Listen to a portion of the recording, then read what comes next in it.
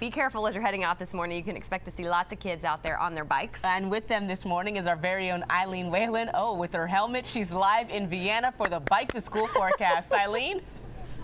Good morning, guys. I am with my friends from Kilmer Middle School and Wolf Trap Elementary, and we are riding our bikes because it's National Bike to School Day. Come on, guys. And what perfect weather, too. Let's get to the bike forecast today, where we're starting off with sunny skies. It's a little on the cool side in the 50s, but as we progress throughout the midday hours, as that warm front gets a little bit closer to us, we may have a few isolated showers. But by later this afternoon, as you're starting to head home, well, it looks like things will be pretty nice. Temperatures will be right around 70 degrees. So all in all, a pretty good forecast for National Bike to School Day. We're so excited. It's a great opportunity for kids to get out on their bikes, get a little bit of energy out before the school day, and have some fun with their friends. We are having so much fun out here in Vienna, Virginia, and hopefully you'll take up the National Bike to School Day trend as well and ride your bike to school. Back inside to you, Jumi and Atria.